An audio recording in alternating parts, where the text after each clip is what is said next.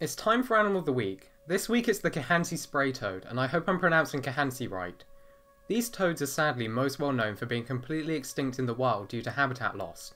Because of this, I'm going to mix up the usual structure of these episodes and talk only about their habitat and why they have gone extinct in the wild. Kihansi spray toads lived solely in a 2-hectare area in Tanzania and were found nowhere else on Earth.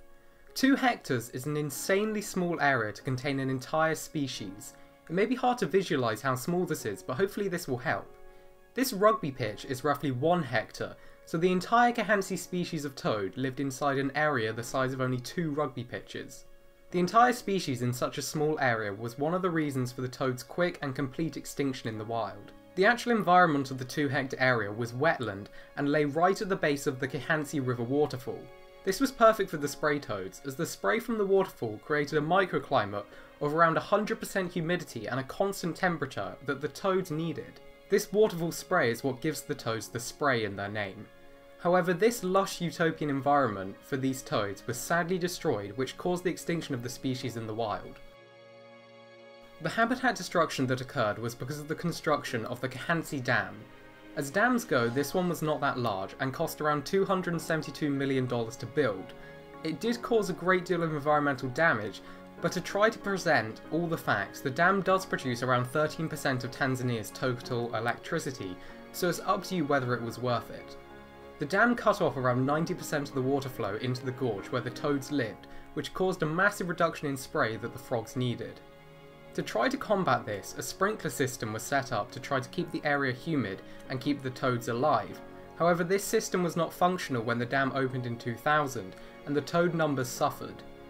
In 2003, however, the population rose again to around 20,000 individuals, before then sharply declining to only 5.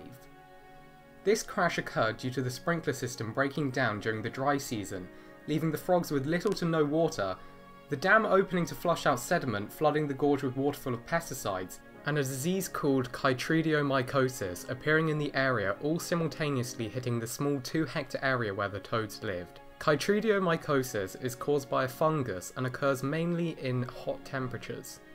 The outbreak most likely occurred within the Kihansi spray toad population because of the lack of water from the waterfall.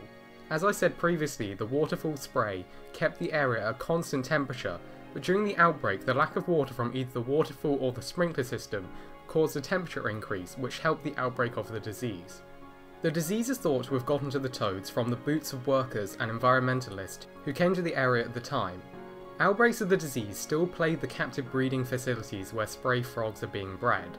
What the fungus actually does is it invades the outer skin and keratin layer, and from there it is thought to kill the toads and other amphibians that get the disease by destroying the membrane and therefore upsetting osmotic balance of the frog. However, this is just the leading theory and we aren't entirely sure if that's what kills them. Though this toad is extinct in the wild, all hope is not lost. There are many captive breeding programs working to breed new populations, and in 2017 there was an attempt to introduce them to Tanzania. Hopefully we'll see these toads back in the wild and completely self-sufficient, but that will take time. For now at least they aren't completely extinct. Thank you for watching this video. I really hope you enjoyed it and learned something new. If you'd like to learn more about our world, its history and the wonderful life that surrounds us all, please feel free to subscribe to the channel if you think we deserve it and if you'd like to see more from us.